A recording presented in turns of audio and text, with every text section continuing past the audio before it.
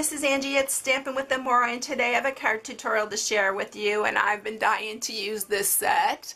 This is the Coffee Cafe bundle, and isn't that adorable? I love these little cups. They're so cute, and this is a good size cup actually. I wasn't sure how big it was going to be when I first got it, but this is the Coffee Cafe bundle. So in this bundle, I'll show you right here. It's on page 31 of the new catalog. And so in the bundle, you get the stamp set, and then you get the framelits also. And if you do buy them together, you save 10%. The paper is adorable. And this also is like the birthday memories that I shared with you, where you could cut out all those little animals and stuff that are on the designer series paper. Here's the framelits on this one, and so here is the designer series paper, and you can cut using this small one. You can cut out these little cups here, and it'll cut out all these little ones right here. And also there's another one that is just like chocolate chip, and like these right here, it will cut out the, let's see, these are big enough. No, I guess it won't cut out those. I thought I saw another one that I could use it on. No, but you can definitely cut those out by fussy cutting if you don't have the framelits. Even these you can fussy cut. I think this is the only one that will cut out these little cups. They're adorable though. So that is that, and we are going to be using the Big Shot a bunch, so this video may be a little bit longer because I'm going to go ahead and cut them out, all the pieces with you, so you can see how cute and how it all goes together. So this is the card I'm sharing. This card is an 11-inch by 4.5. It's not 4 1/4. If you want to make a 4 1/4 to fit in your regular envelopes, you can cut it 1/4 inch shorter. I wanted it because the cup was a little bit bigger, so I wanted to be a little bit wider. And then you'll just score it at 5.5.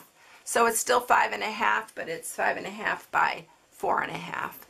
But I'll make my own envelope using the envelope punch board and the designer series paper. It's going to be really cute. So this is what I'm sharing, and so we just need our card base, and then you're going to need, these are all scraps that I had in my scrap drawer, so you'll need some crumb cake, a couple pieces of white, and then this is a piece of vellum that I used for the lid. So let's go ahead and stamp our cup. And we're going to stamp it using crumb cake.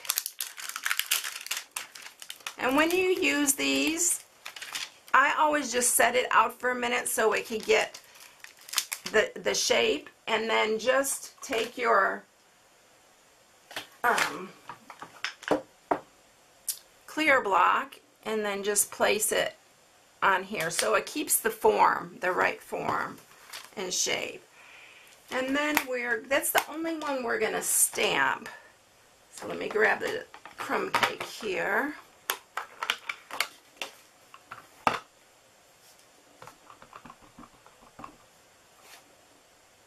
So we're going to stamp that one. And then we're going to use the Big Shot to cut that out. We're going to stamp the Thanks a Latte in Emerald Envy. So let me grab that. We'll just stamp everything and then take it to the Big Shot. I put these all back. I thought I had everything out, but I guess I put them all back.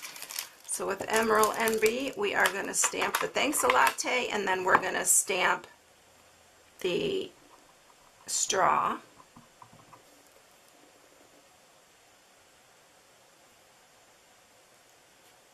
I think I needed to move that up because I'm going to use this framelit here. No, well, yeah, I'm going to stamp another one of those. This way I could center the Thanks a Latte. Okay, and then next we are going to stamp the straw, and we're going to stamp the little stripes that go on the straw. Once again, I'm going to lay that down there so it is straight.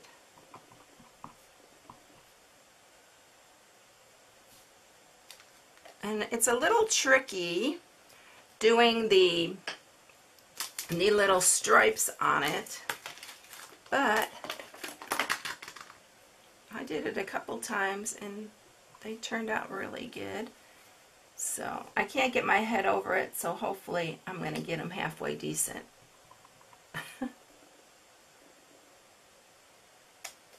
See how you can get off there, but we're not going to need the whole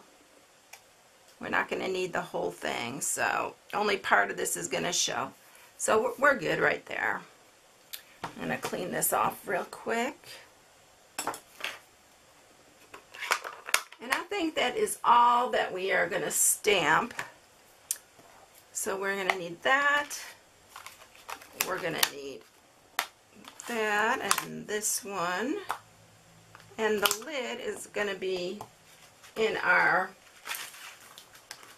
vellum. Okay, so let's get the big shot up here. We'll try to run a couple pieces at a time, so I won't take up all the time. Alright, so this time I'm using my regular Big Shot platform and the thin adapter, because you'll need that for, well, I'm going to have to run this one by itself, because let's see if I can, I'm just going to cut that.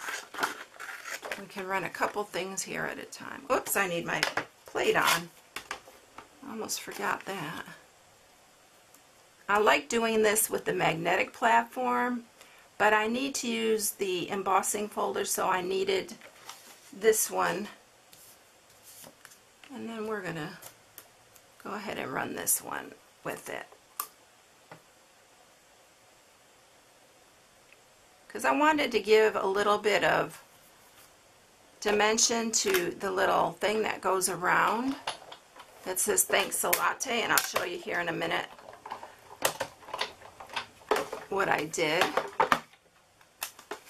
So we got that, and we got the cup.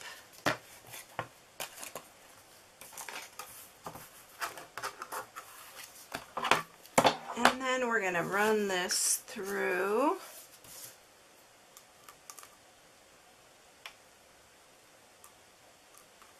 See, this really, for something like this, the magnetic platform really works well.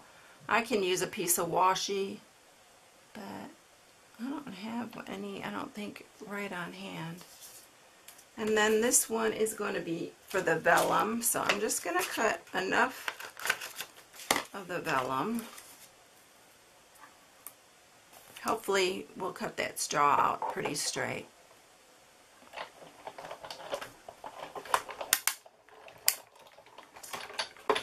Okay, so I think we have most of our pieces here. We have the lid, the little straw, and now to get the texture on this, the little sleeve here, I just took my Textured Impressions wood grain and I just put it on the end here. And we need to take the adapter off. Oops, we don't want that going through. And we'll run that through. And I think we'll be done with the Big Shot.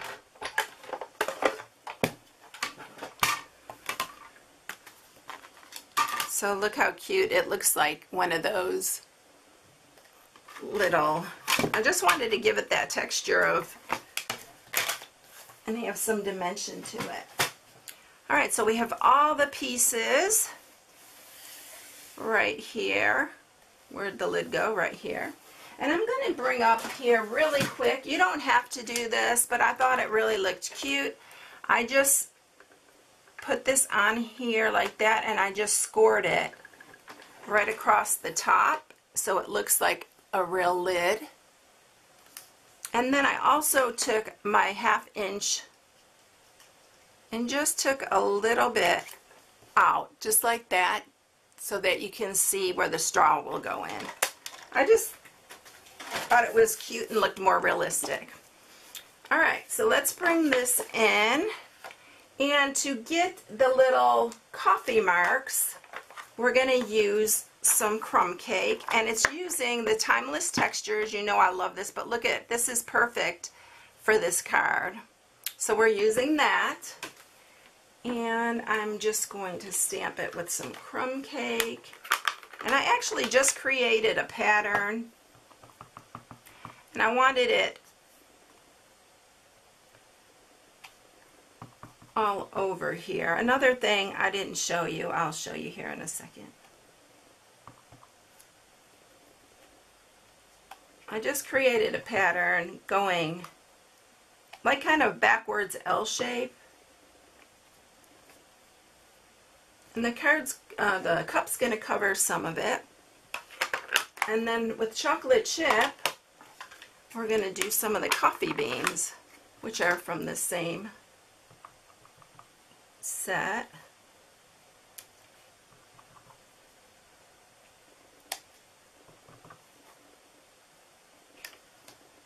Aren't those cute? So now we're ready to get our cup put on. Boy, I can't speak today.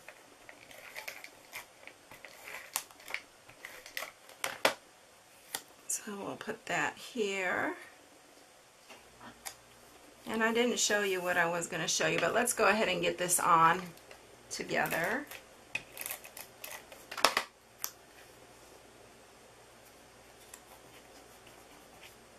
And I forgot to put the straw on. Let me see if I can scoot it in there. You know what I'm going to do? I'm just going to cut it. This way I don't have to. What I did before is I only adhered the sides and the bottom, and then I slid that in there, but I didn't do it this time. I didn't think. So you can do it either way. Oh, look at that. It slid right under there.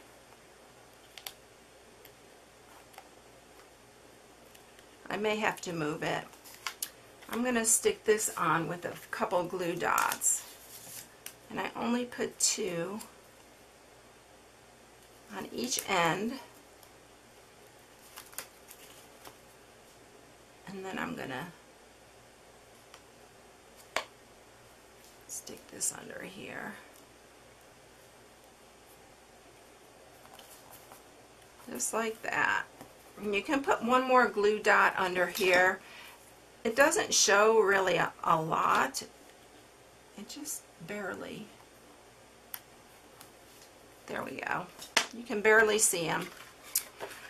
And then the next thing that I did was I created a bow with some linen thread. And I just attached that. But you know, before I attach the bow, I'm going to show you what else I did to give it a little bit more.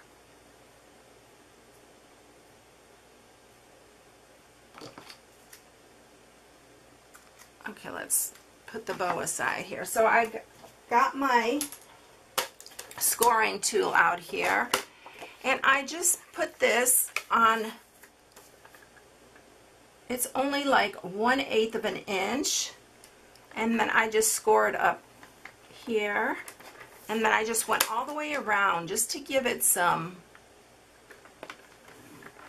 a little bit of character, I guess. I gotta do it this way.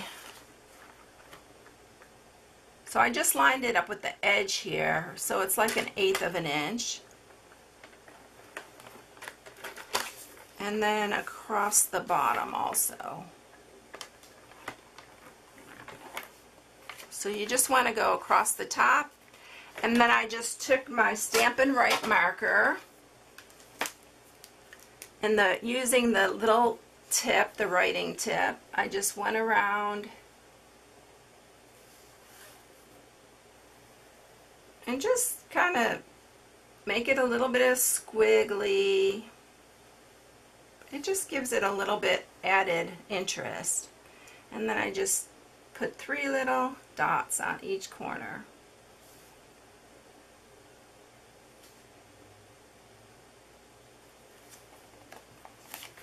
And then we'll add our little bow with a glue dot.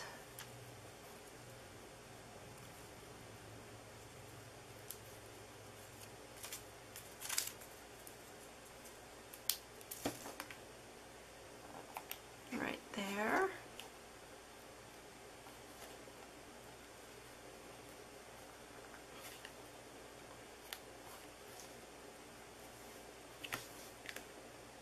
And I'm going to trim that a little bit. And that is it. Aren't those adorable? I really love this card. I think it's so cute. And if you want to put like a sentiment up here, you can fill it in there. I just thought it was perfect like this because it's just a thank you. So I thought it'd be really cute as a thank you card. So I hope you enjoyed it. If you need any supplies, you can go to my blog at stampingwithamore.com. Thanks everyone. Have a blessed day, and I'll catch you in the next one. Bye.